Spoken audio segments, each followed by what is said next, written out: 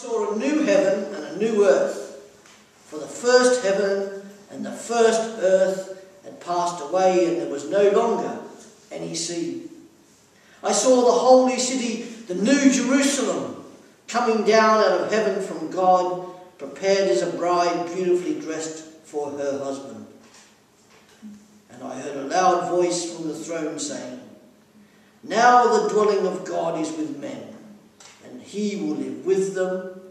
They will be his people, and God himself will be with them and be their God. He will wipe every tear from their eyes.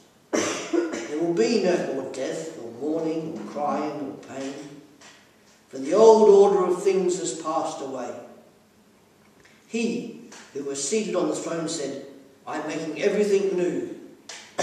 Then he said, "Write this down, for these words are trustworthy and true."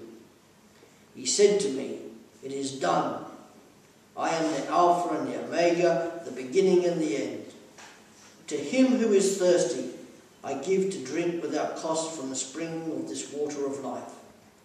He who overcomes will inherit all this.